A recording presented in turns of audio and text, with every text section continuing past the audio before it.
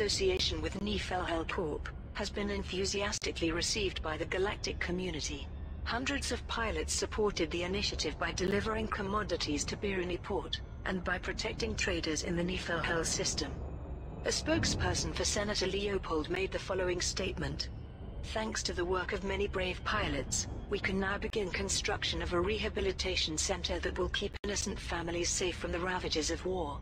Senator Leopold hopes that this is just the beginning, and that through further acts of philanthropy he might help spread peace throughout the galaxy. Pilots who contributed to the initiative can now collect their awards from Biruni Port in the Niflhel system.